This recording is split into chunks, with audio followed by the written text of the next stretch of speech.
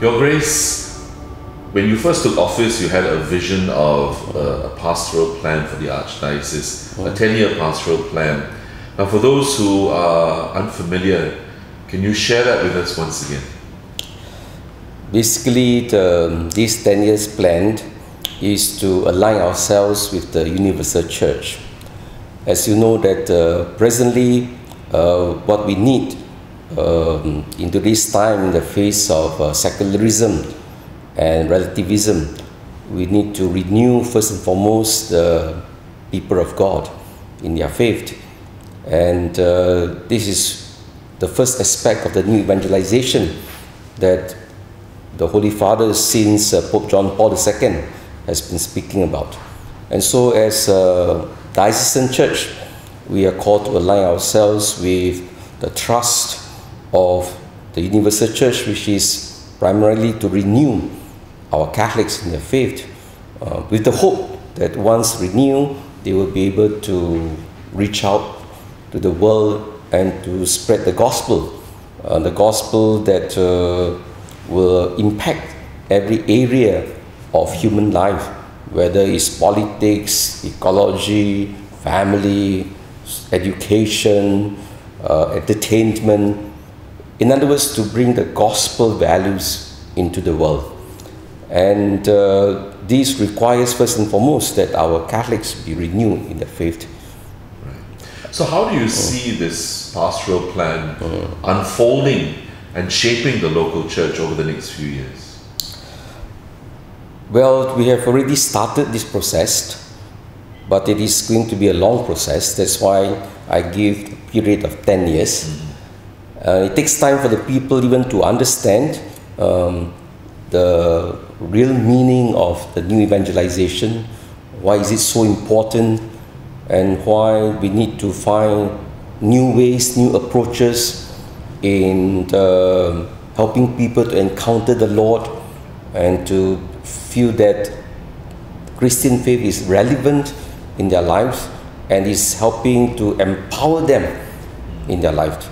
And so we need a long time, because the message that is to be communicated to the people will take time at different levels of the church. We already started with the leaders of the church, the priests, the religious, the church organizations, and we are trying to, at the same time, to align themselves together with this whole trust. So, and there's still a lot of questions are being asked, sure, and clarifications, and because the new evangelization is such a broad, you can say, perspective, mission, that you just cannot say it in a word. And also, I can see it's unfolding because of the fact that we have tried to put not only the clarity of our vision and mission, but we have also put the infrastructures in place, which we are still doing it, of course. So the first thing I did was, of course, to renew our priests. That for me was important, to try to reach out to them and to make sure that we care for our priests and religious. And therefore, one of the important ongoing aspects of this 10-year plan is to make sure our priests, our religious, are well looked after, they are cared for, and they are empowered in their ministry. And that's why we are building a retirement home as well, for a proper retirement home to give our priests who are retired a certain dignity. And because of the work they have done, we want to show our gratitude to them. And also, besides that, we have the main offices that have been set up, particularly the new offices like the Office of New Evangelization, which I think is very important as a catalyst to stimulate and to reinforce the importance of being missionary, evangelical minded in the churches. And we have also a very important group of people that we want to focus on. I wouldn't say they are the future of the church. In fact, they are already the present leaders.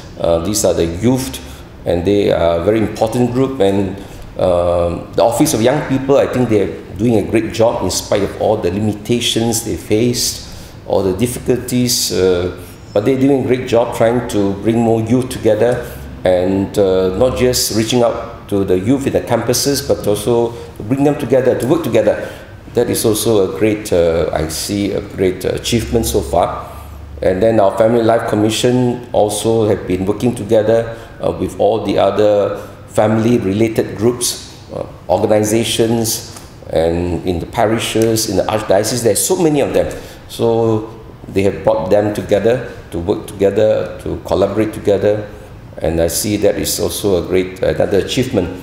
Another thing that we have done so far is to try to be clearer of how Catholic schools should work together. So I had a number of meetings with the schools, with the supervisors, the sponsoring authorities of Catholic schools, and we have about to form the Council for Principals in Catholic Schools as well. That is a new initiative. Right. We have already have a few dialogues with them, and I think we are making progress, and I think that will usher in well for the church.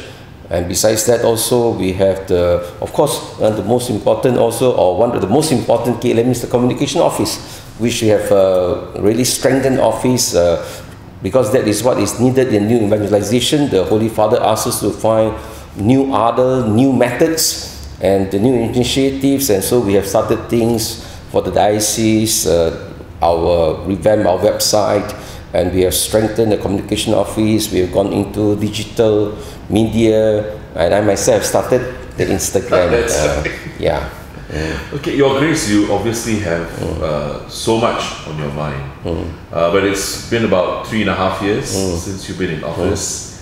What has been your greatest joy being the leader of the flock in Singapore? I think my greatest joy, whether as a bishop or as a priest, has always been there's only one purpose really, to empower life, to heal the wounds of society, to give people hope. Even as a priest, I always feel that is what the good news is all about. That is where the poor is. The poor today are not just materially poor. The poor are those people, especially in an affluent country like us. They are basically people who are lonely, who are depressed, who have no meaning, no purpose in life. They can be reached, but their heart is empty. It's just about money, about pleasure. There is no real purpose. And so for me, as a bishop, great advantage of a bishop is that I can reach out to a greater group of people. And that is one of my greatest joy, to know that I'm more in contact with different kinds of people, different groups of people. That gives me a very holistic understanding of the church and society. Not just within the church, but also outside the church. When I meet people from other religions, I meet secular, political and corporate leaders, and so that helps me actually to also be in touch with what is happening in the world and their challenges. And the greatest joy for me, therefore, is that I can reach out to them, which as a priest I will have limited capacity, exposure. And so this for me, in interacting with them actually, I learned as much as I try to minister to them, but they have taught me much, and I feel very enriched when you start interacting with people and seeing things from their perspective, and they're sharing. They too have enriched my own life. Right. But what would you say, Your Grace, with so many things on your mind? What are some of the challenges that you see yourself facing in the years to come? Well, first and foremost, this is God's church. It's not my church. And I have a mission, I have a responsibility. I try to do what I can. So I'm not too worried about what will happen in the future, in the sense that at the end of the day, it is really the work of God. For myself as a bishop, I can only do and respond to the promptings of the Spirit that the Lord has planted in my heart. I'll do all I can within my power and my influence to get people to be excited about the faith, and to be more conscious of their responsibility And I feel that, you know, one of the things that our people are not aware, and this is perhaps the greatest challenge, I think our people are not aware of the gravity of the situation, why they need to renew their faith, not just for themselves, but for the future of their children, for the future of the church, for the future of society, and for the future of the country. That faith is so important because it will impact the future of Singapore, really. Because if we don't have good families, we don't have people, young people who have passion, enthusiasm and zeal for service, altruistic service, selfless service, not just for the church but even for society and the country, what will happen to Singapore? And I say the situation is grave. Recently we have the Archdiocese survey, and it shows how serious the situation is, because the government give us a statistics of 373,000 Catholics. Then the survey shows that we have only 125,000 Catholics attending Sunday Mass regularly, which means to say 2/3 of our Catholics actually are not going to church. And every year we have baptism, maybe about 1,000, 1,500 at most, and we are quite contented with that number. At the same time, here we are bringing a few Catholics into the church, and many more are leaving each year, probably after confirmation or even after RCIA, because we don't have follow-up programs, we are not discipling them, and they are just nominal Catholics who are not really instructed in their faith. They are baptized, but they are not disciples. That's the whole problem. So how do you think we can excite them and retain them and to refresh them spiritually and I mean, maybe not materially, but really spiritually, bring them together and see God's plan in their lives? So that's why the first thing of the new evangelization, that is the first step. All the popes, whether John Paul II, Benedict, Pope Francis, say the same thing. The first stage in the evangelization is to help people to encounter Jesus. That's the first thing. That's what I'm trying to do for the Conversion Experience Retreat. Of course, there are many other programs in the Archdiocese. At the end of the day, for me is, can you help a person to encounter Jesus in a very personal way? The more radical the encounter, the more radical the experience, the more radical they will give themselves to the church, to the mission. So if this encounter does not take place, then the Catholic faith remains simply an ideology, simply doctrines. There is no... Christian faith is about a relationship with Jesus, with God. It is not about doctrines. Doctrines, they are the explicit formulations of our experience. So this is the starting point. How to bring, so there are many ways, of course, you know, retreats, one of those ways, of course, helping our people to pray more deeply, that's another way. That is why the Catholic Spiritual Center is meant to help the people to pray. But of course, there are other programs which are equally important, you know, and to help our people to cultivate a deep love for the Word of God. But you see, all these things cannot take place unless you need to fall in love first. If you don't fall in love, people, they read the scriptures, they find it meaningless. When they pray, within 10 minutes, they find it, talking to the walls. So they won't pray. So people must first have encounter. So that's why also I go to the parishes to conduct day of recollections and even parish conversion retreat, hoping that I can help them to encounter Jesus. Your Grace, you've spoken a lot about the youth as well. And you have called them the pillars of the church in a sense. And you spent 2 weeks at the World Youth Day in August. Share with us a little bit more about your experience when you were with the youth. You were walking with them, you were sleeping in the same area as they, you walked in the rain with them. Share with us that experience. Well, the 2 weeks of, or more than 2 weeks of pilgrimage with them, I find that yeah, it was really a good time for me as a bishop to get to know my sheep, or as what Pope Francis says, to smell the sheep. And that was practically what I did, and that was my real intention for going to the World Youth Day with them. And for me, it was really a great privilege to get to know them and to be with them, to listen to their struggles, to their aspirations. And I find that these people, they have deep faith, really. The fact that they would even sacrifice their time to go for this pilgrimage, and this is a real pilgrimage, not the holiday. It's not the holiday, it's a pilgrimage, because it was tough, you know, a lot of sacrifices, a lot of penance, a lot of difficulties and challenges, but they were all in good spirit. And what I see for them is the young people are searching for meaning in life, searching for purpose, and all of them, practically all of them, I can see that they ask the same question: what does God want me to do in life? And they want to do something meaningful, but they want to search for the call, where God is calling them. And I think most of them went for the World Youth Day to discern what is the Lord asking of them, because they want to live a purposeful life. And that's a great thing about young people. They're sincere. They're not just working for the sake of working, or just working for money. They want purpose and meaning. And so when I walk with them, I journey with them, I can see these people, they are sincere people, authentic people, at the same time struggling because confused with their own, what we call personal struggles, relationships, because they are growing up, but at the same time looking for authenticity.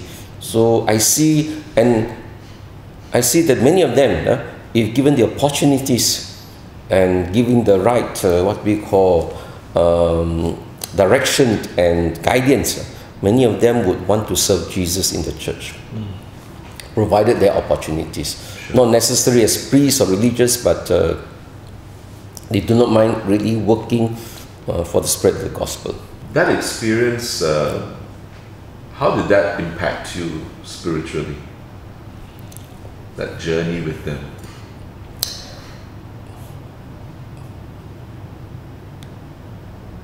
Well, spiritually, I learned how to walk with them, how to be with them, and their faith I find truly inspiring for me. And walking with them, I know the struggles that they have gone through, the solidarity among themselves. I think that really helps us to be more bonded together. And I think that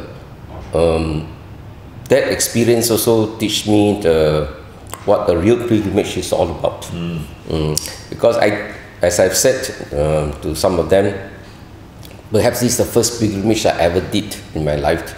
Of course, I've gone for other pilgrimages, sure, but I think the others are very comfortable, more of sightseeing. Of course, there are also prayers involved, but this one was really a pilgrimage to live in a very simple way. Things are not predictable, and to suffer the inconvenience, and that have taught me what it means to be a real missionary for Christ, what it means to really give our commitment to the Lord. And so that's why when I see these young people, they are really inspiring. But I think most of all, if you were to ask me what I learned from this whole trip, is this, if we suffer together, that suffering brings joy, it brings life.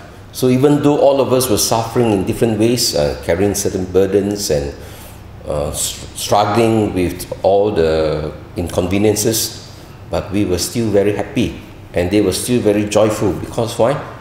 We didn't suffer alone. And I think for me, that is also an important lesson to learn. As Catholics, we must not journey alone. If we journey alone, we cannot make it. If I were to go for the pilgrimage alone, I don't think I could make it, because when you think of the hours of walking, standing under the sun, I don't think they will want to go. But because we did it together, we support each other, we encourage each other. So in that sense, it was a real lesson for all of us that if only Catholics were to come together in solidarity, working together in communion, then this journey will be possible. Okay. With that in-depth look at how the youth were, what is your vision for the youth in the church here as a whole? I think what is important today is that we need to build youth communities, because the stress today is on building communities, more so in a world where people are so individualistic. What people look for at the end of the day, all of us, we look for love. Love also implies communion. Love implies community. And so people are dying for authentic communities, not superficial communities. The trouble is that many of our churches, organizations, they have superficial communion. They come together not so much to build communities, they come together to serve, which is good, but it's purely functional. They don't work together, they don't come together to see how they can strengthen their faith. Whether they are serving the choirs, as community ministers, for me the question is, are they building communities? Are they strengthening their faith? Are they being enriched by their faith? Are they sharing their faith? Or is it simply a service? That is why our organizations, our members are not evangelistic minded, because it's purely service. It becomes sometimes very myopic. It's just service for a particular work that they have been tasked to do. They forget even to see this service in the context of a larger mission of the church. For the young people, that's why I say, of course, it's not only for young. Wherever I go, I say it's important to build communities. And young people, if we build communities, the communities will support the members. And once they have shared interest, shared faith, shared vision, they will find the gospel very relevant. And within the communities, some will become mentors for the others. And I think this is how we grow. Anyway, the church has always, in the past, grown through cell groups, small communities growing. So the church is a community of communities. And so we need to build communities. But in a new way. I mean, NCC is one of those ways, Right. But NCC has its limitations in Singapore context, where people are working late or working overtime, where the country is very dense in population, we are living so closely together. So, but we need to find different ways of building communities. NCC is one of those ways. If it can be done, well and good, praise the Lord. But that might not be the best option for everybody. Right. So, like for the young people, they prefer to be among themselves because they need to share their own struggles in life, and they support each other. So, my take is that we should build many communities, and especially those after confirmation.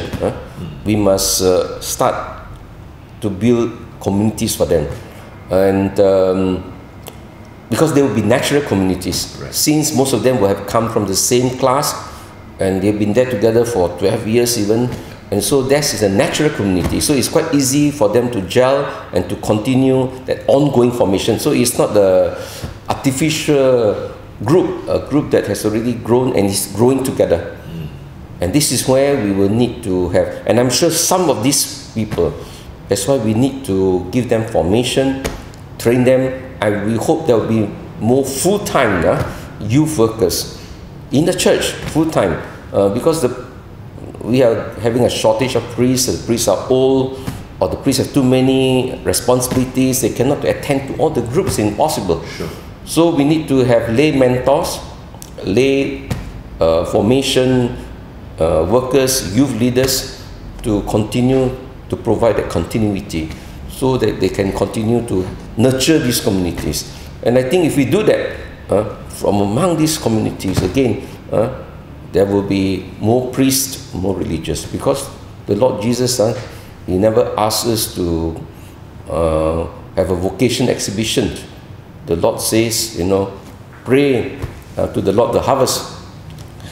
I always believe the best way to promote vocation is simply this: to give people a deep encounter with the Lord, to help our young people to fall in love with Jesus. Because if they fall in love with Jesus, they will certainly, some of them will feel called to serve the church. So it's not a question of, I think maybe priestly life quite interesting compared to a job of a lawyer. I think maybe this is not a career. It's not a career option. It's a vocation, it's a calling. Right. But calling requires that we first fall in love with Jesus.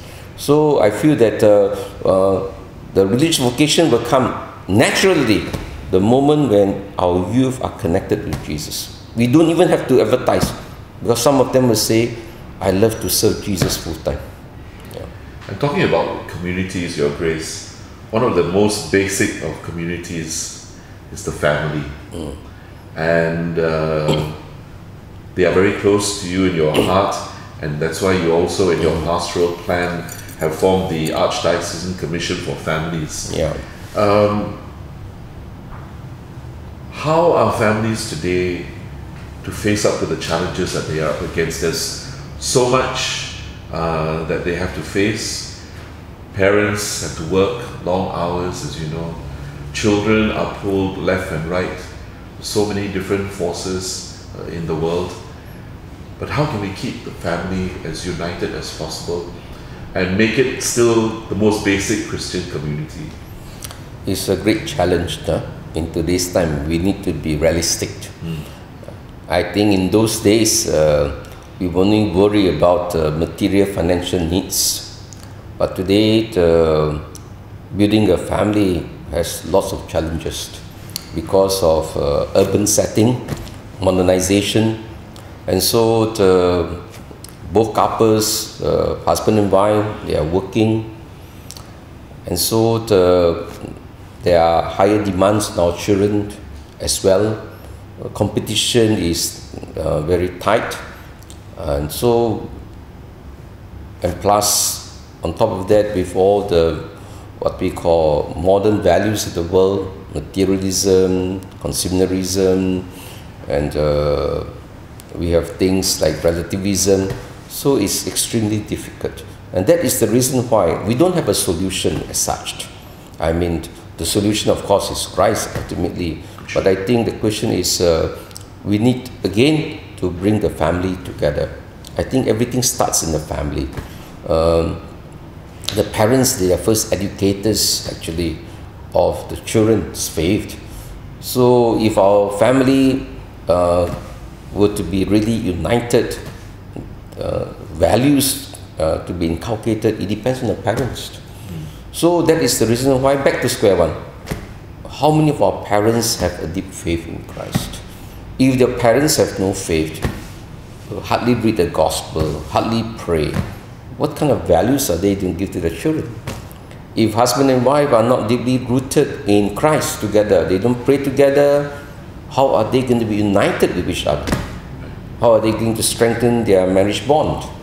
So they're all interconnected. And this is where I think there are many areas, when we deal with the family. It's not just only family per se, because it's connected with faith.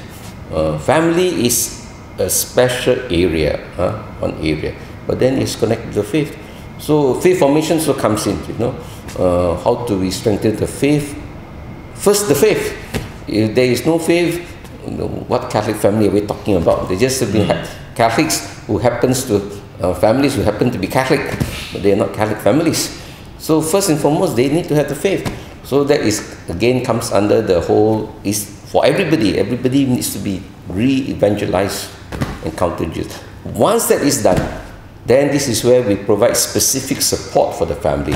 This is where all the Family Life Commission and all the other organizations, whether it's Marriage Encounter, Engage Encounter, Couples for Christ, and all these other programs, they are meant to help. So different people, different couples, different age, different years of marriage will need different kind of support. And so at the end of the day, it's a question of support. Support on the level, again, building communities. So many couples, they come together to share their faith, to share their marriage life and their family life together. That is one way. But on top of that, of course, they need to have programs. Right. So this is where the Family Life Commission, as a body, can harness all the facilities, resources together to have programs that are suitable, common to all groups. And so this is where, again, we need to empower the Family Life Commission. But I can say that it's a challenging task. But on the other hand, let us be clear. There is no need for us to condemn what is happening in the world. We should not be negative and condemn the world, increasing number of divorces, same-sex union, and all these things. We must understand the situation. Who is responsible? We are responsible. Because why? Because our Catholic families, our married couples, they are not showing good examples. They are fighting, they are quarreling, they are divorced, they are dysfunctional children. If we come from a broken, fragmented family, do we want to get married later on? Do we believe in everlasting love? Do we believe in faithful love when they see their parents unfaithful in their relationships? So we can't blame people who have given up on marriage institution, who have given up trust that the family can work, they cohabit or whatever it is. So don't curse the darkness. We just have to light the candle. So for me, the only way to change the situation in the world is to promote family life, and we have good examples of Catholic couples and Catholic families that can inspire others that it is possible. It's not impossible. If we project the joy of a family life, then of course all the other problems will be resolved. So I think we should not be on the offensive. We should be proactive in our approach to family life. Right. Your Grace, you also mentioned, the values of the world, relativism and secularism, particularly in our urban lifestyle that we lead. And so many of our Catholics are in that particular lifestyle. How can the Church help curb maybe the tide and the influence of secularism and relativism?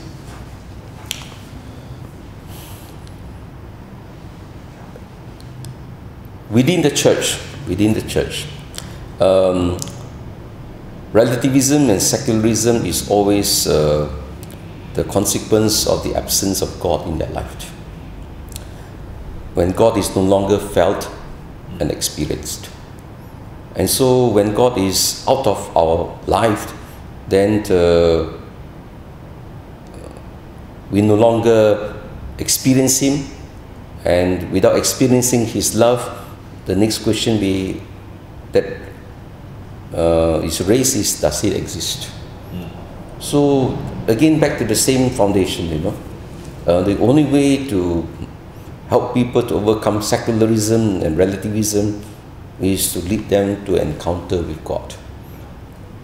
Once God is encountered, then they will find unconditional meaning, unconditional love.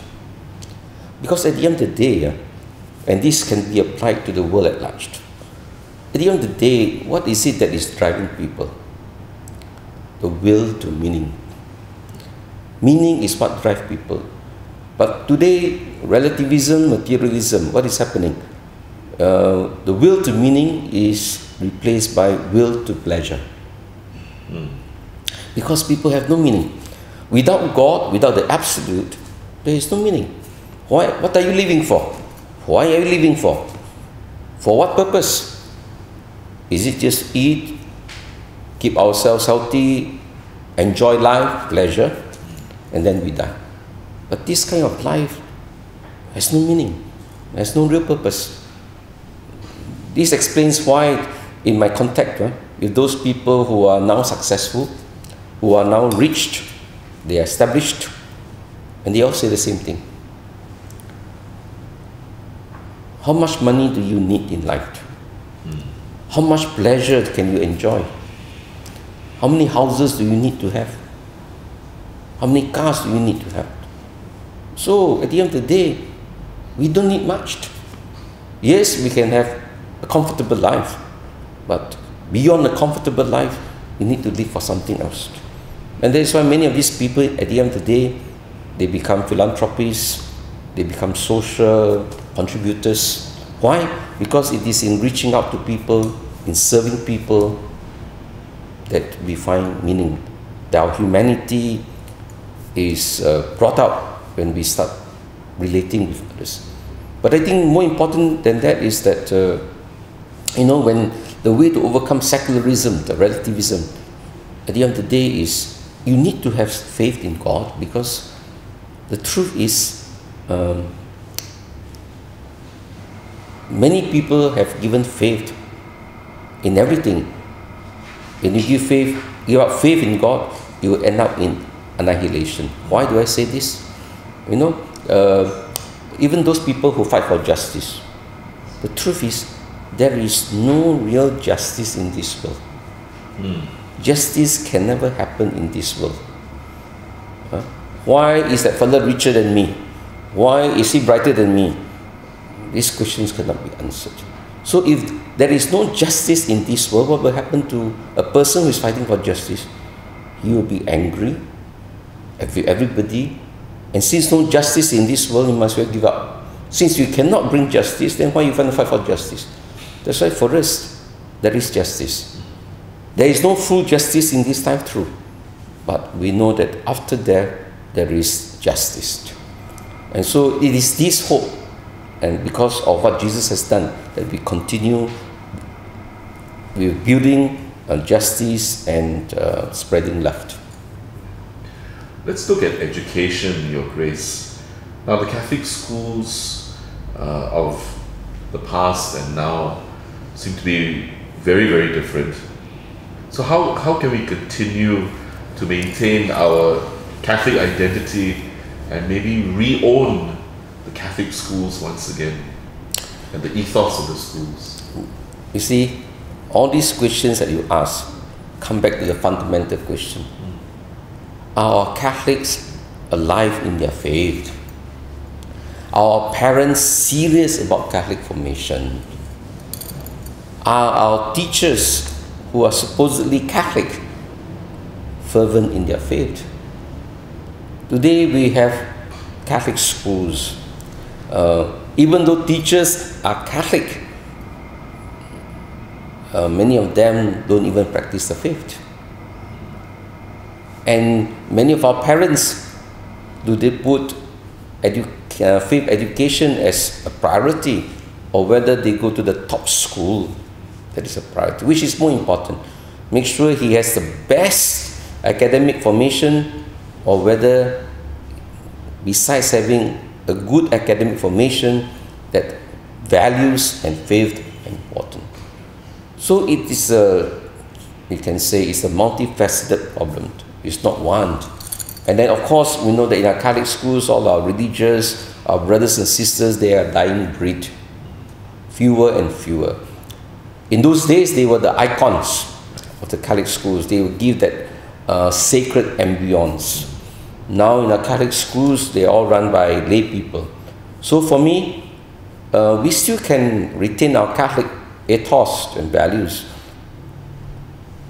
as before, or even better, provided we strengthen our teachers who are Catholics, provided our parents are willing to send their children to Catholic schools. Of course, there are also limitations because of MOE and so on governing admission to the schools. But even that, even if the Catholic schools, presently most of our schools range between 10 to 20% of the Catholic population. So in the school, we have more, about 80% who are non-Catholics, and teachers about 3/4 are non-Catholics. But they're in a Catholic school. But the fact that in a Catholic school, they know the Catholic ethos and values, which many of them also support. The fact that many parents prefer their children to be taught in Catholic school means, yeah, although they don't have the faith, but they subscribe to the Catholic values that are being taught. So I believe that this is where, by giving formation to our Catholic teachers, conscientizing our Catholic parents, but that is not enough. You see, the problem is also we need to have money, because presently it's a great challenge, because government for government subsidy, they won't subsidize for things that are related to faith, because those are public funds. So they will have to raise money to build their own chapel. For Catholic activities, we have to use our own money. And so it's a bit challenging, I think, for the Catholic principal to raise funds. On top of that, the principal has to look after the other dimension of the schools. So again, this is where, how can the church support them financially? So I would think that Catholic schools eventually will be strong in promoting the Catholic ethos if, again, we can have a lot of lay workers, chaplains, so-called chaplains. They're not chaplains, but lay workers in the school, youth workers, to help to energize and to form young people. But of course, recruiting these workers, these youth workers, we have to pay from own pocket. And this is where the Catholic community will have to support schools. Right. I think once we have that, then the people will come to know Jesus directly or indirectly. And I think this is where we can strengthen our Catholic values. Your Grace, we've been blessed to have priests who have served the Archdiocese for many, many years. Many of them have celebrated their diamond jubilees, their golden and silver jubilees. You mentioned earlier also that you are looking into building a retirement home for our aging priests. Can you give us a little bit more about the plans of this? We have started the first retirement home as can say a pilot scheme, because the present one at Upper Thomson is a bit run down. So we feel that we should provide them with better facilities, and so we have bought a place at next to OLPS where it's called East Bethany, where we could house about maybe 12 elderly priests, and we hope to provide staff there as well to look after their health and also to manage the place for them, so that the elderly priests will have a dignified way of life, and especially those who need some help, they can at least continue with their ministry in some ways. But those places are actually meant more for priests who are still mobile, are still, we can say, still able to minister. So eventually, of course, those priests who really need nursing care, full-time nursing care, then they will need to go to nursing home. So we are starting with the East Bethany first, and if the place is what we call suitable and we find that priests are happy, then probably if there are more elderly priests, I think there will be more in time to come, because we are aging population. We might have to build other homes for priests.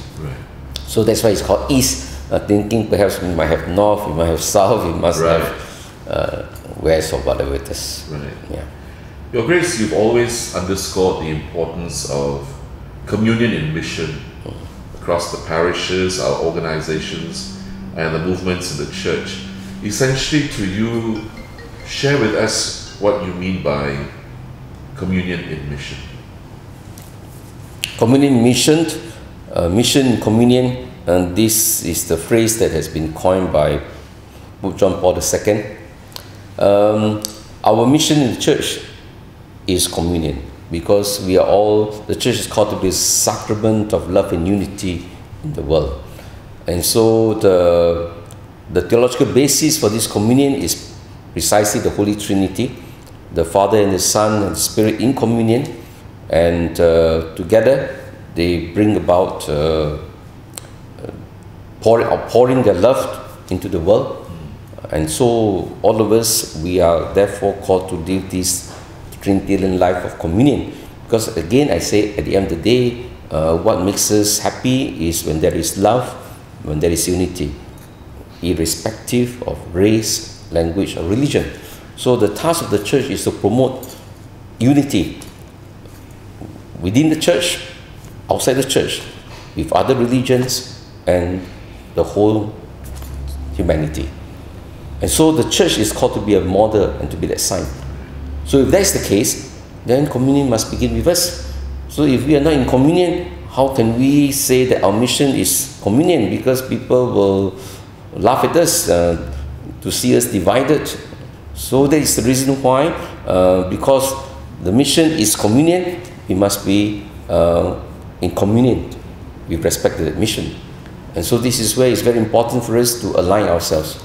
So the diocese must be aligned with the universal church, the parishes must be aligned with the archdiocese, and then the organizations within the parish must be aligned with the parish vision and mission, but all working towards the same goal in different ways, in different areas, but it's the same goal at different levels. And so this is where it's important for us to, as what Pope John Paul II tells us, it's important to cultivate the spirituality of communion among ourselves. So it's not just mission and communion on the level of approaches, on the level of projects, but it's also communion in terms of fellowship, in terms of love. Yeah. Right. Earlier we spoke, Your Grace, about the number of Catholics who are actually active in church. How can we try and help the rest and motivate them so that the church in Singapore becomes revitalized, more energized, and then maybe truly be the missionary church that we should be and that Jesus has called us to become? Presently, in most churches, although we have only 1/3 of our Catholics attending Sunday services, as you know that even with 1/3 Catholics attending our services, our churches are packed. Right. So if we want to have all Catholics attending services, we might have to build another 60 churches. Because already with 1/3 attending our services, many parishes have 6, 7, even 8 masses, and every service is full. So that is one aspect. The other aspect is with regards to those active in the communities.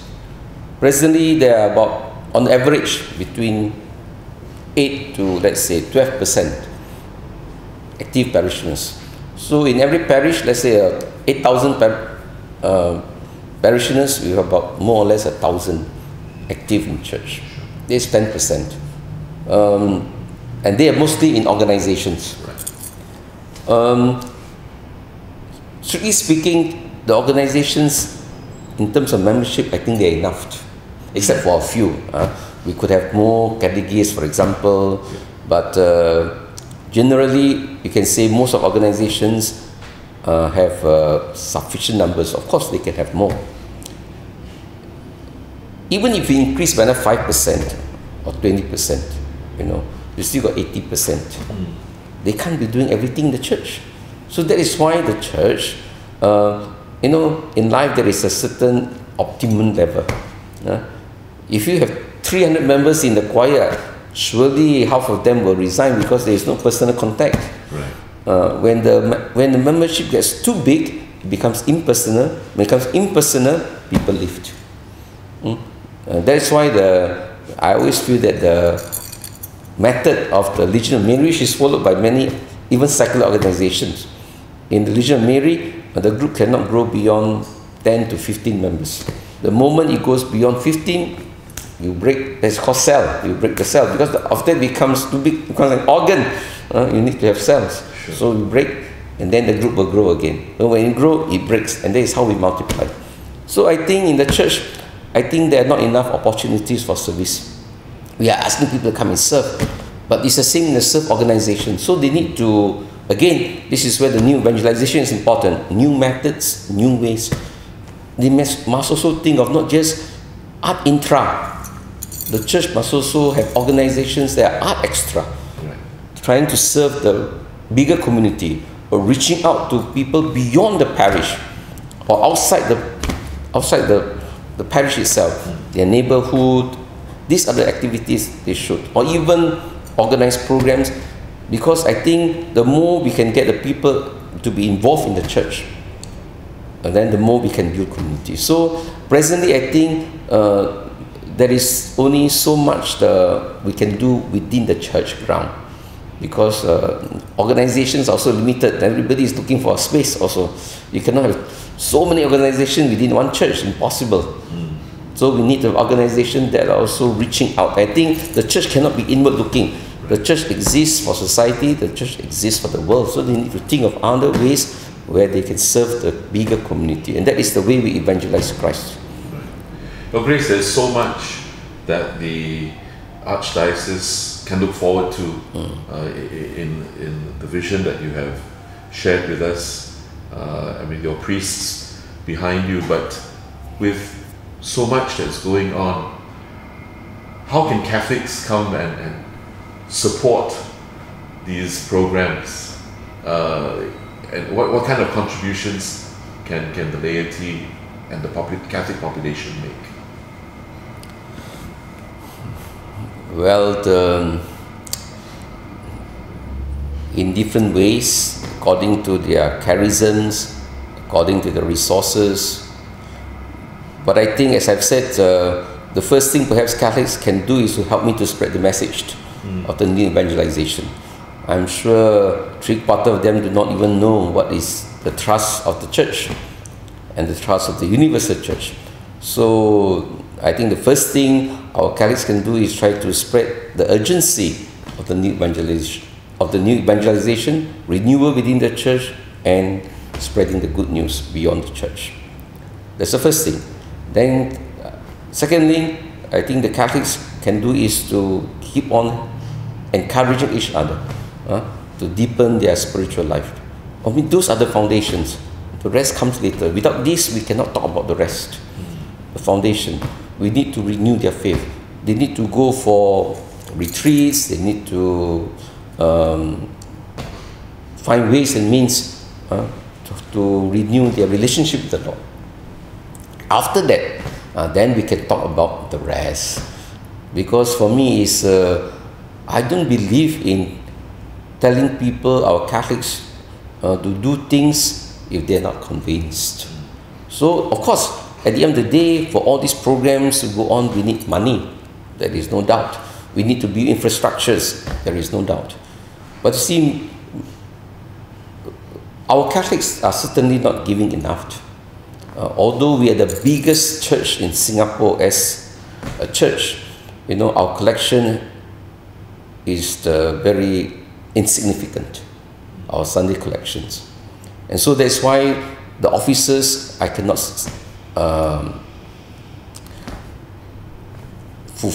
we cannot build up our offices because they are short of funds. Our organizations are short of funds. They are short of places, buildings. So we need infrastructures. We need funds to pay for infrastructures, for operations. Presently, all the officers, they are having only a skeleton staff. How do we reach out to the whole world? How do we help the whole church when the office don't have the proper facilities and also the proper staff? So we need money for that. But then again, I don't want Catholics just to give for the sake of giving. They must know what they are doing, because for those people, not all Catholics can be active in church, because some of them have other responsibilities. Catholics also must not think that just because they're not active in church, they are maybe busy in their own profession as a doctor or lawyer or those who are in the public service, they are also doing church work. Anything that is done for the glory of God, for the service of God, that is also church work. You cannot distinguish between this is church work and that is not. Any work that is done for God is really godly work. It's a question of your motive. So there are some people who cannot be personally active in the church, but they are prayerful, they attend mass regularly, they read up about their faith, they have a faith community to share their faith, but they cannot be serving in the church like others. So some of these people, those who have funds, they can provide funds. But again, it's everybody must see that whatever we do, whether sharing of resources, whether giving out money, they are meant for the mission of the church. And every Catholic has a responsibility, has an obligation to help the mission of the church. So this is an obligation. You might not go as a missionary, but if you have the funds and you have other responsibilities, then you should provide the funds accordingly. So give with a purpose. So I'm sure that if more Catholics are willing to give their time, their services, those who have no money can give time, can give resources. If we work together, we pull all this together, then of course we can build a church. Thank you, Your Grace. Okay, thank you.